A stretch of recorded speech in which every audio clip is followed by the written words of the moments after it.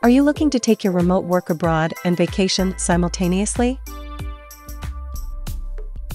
There are many countries and towns offering pay or other financial incentives to remote workers for long-term or extended stays. Since the COVID-19 pandemic, many companies have incorporated remote work alternatives into their workforce. This has allowed many to work and travel more freely while maintaining their careers. Countries have capitalized on this surge of work-while-travel lifestyle, coined workation, by offering pay or financial incentives to attract remote workers and digital nomads, helping to boost their economies. One country seeking to draw remote workers is Aruba. Aruba has introduced its One Happy Workation program to U.S. nationals. Launched in 2020, the program aims to attract digital nomads, entrepreneurs, and professional remote workers. The program allows participants to work from Aruba for up to 90 days. It provides a special work permit, discounted long-term stays, workspace options, and exclusive deals on tours and activities.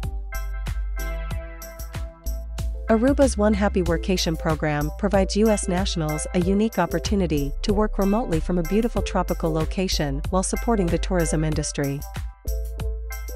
Benefits to Aruba's One Happy Workation program include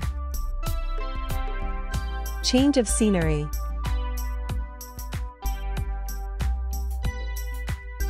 extended stay,